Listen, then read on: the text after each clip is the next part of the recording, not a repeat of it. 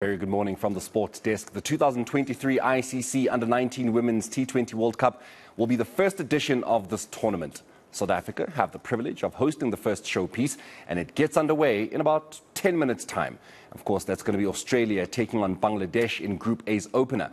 Meanwhile, South Africa are facing India, and their match starts at 1:45 this afternoon at Willowmoore Park in Benoni. For more on this, we're joined by Karen Smithies. If you follow your cricket, you will know her to have famously led England to glory during the 1993 Women's Cricket World Cup. A very good morning to you, Karen. Thank you so much for your time.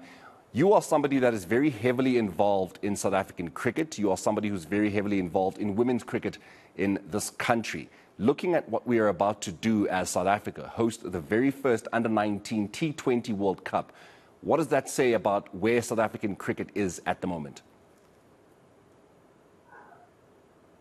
Good morning, Marina. I think it's a massive opportunity for women's cricket in South Africa, both hosting the Under-19 World Cup and then later on the Women's T20 World Cup. So massive opportunity for South Africa to showcase what they have and host these incredible events. The development of the women's game in this country is something that CSA are still trying to get on par at least with the men's game, or even better, or at least even get it on par with where Australia and New Zealand and India and England are at. Do you think that this can take South Africa some step further into ensuring that when we get to the senior level, we're not just making up the numbers, but we're also competing for the World Cup?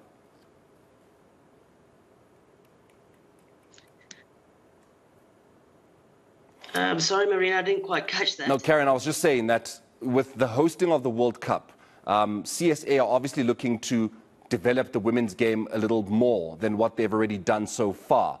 And they're trying to get South Africa, at least at senior level, to the levels of Australia and England and India. Do you think hosting this World Cup will take us a step further to getting that goal achieved?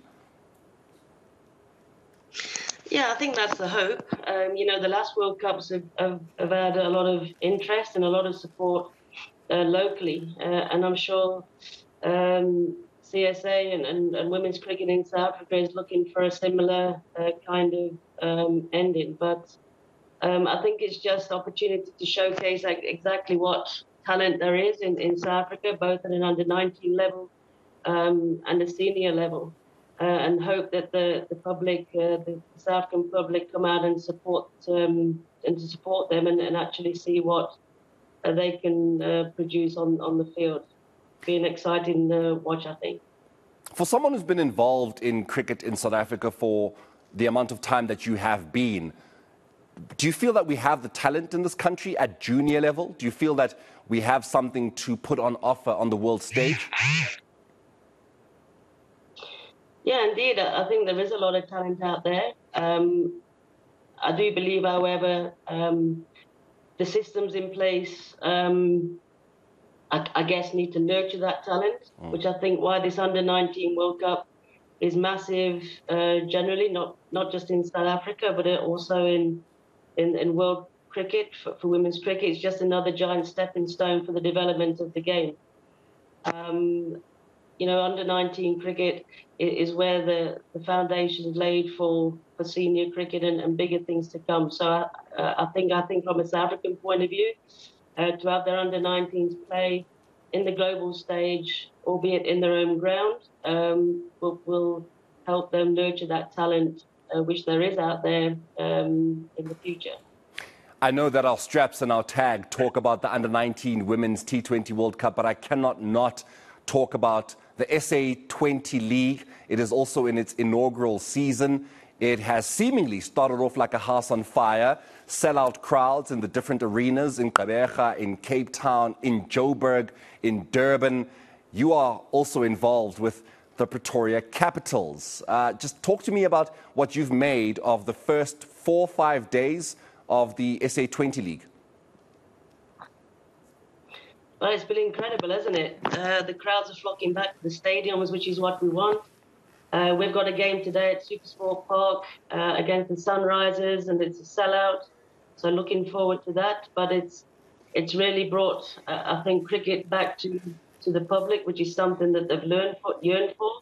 And the vibe at the stadium, I was there obviously in PE just the other night, was incredible. So yeah, very much looking forward to the rest of the tournament. CSA and the Commissioner of the SA20 League, Karen Smithies, have said that this will be a success compared to the two, fair enough to call them failures, of the T20 leagues coming out of South Africa. Do you share the same sentiment? Will this be a success on the levels of the Big Bash League, of the IPL? No, it has a potential certainly to do. It's started off with a real bang. You know, it's great for the younger, the young domestic players to play in and amongst international players. The quality of coaches that's around and the support staff is incredible as well.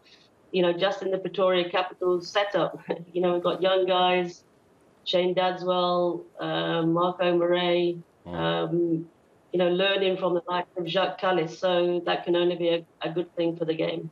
Most definitely. Karen, thank you so much for joining us this morning here on ENCA. That is Karen Smithies, the former captain of England who won the 1993 Women's Cricket World Cup, but at the current moment she serves as the Titans team administrator. Of course, just talking to us both about the inaugural Under-19 Women's T20 World Cup starting right now at 10 o'clock, and then also just about the SA20 League, which started on the 10th of January.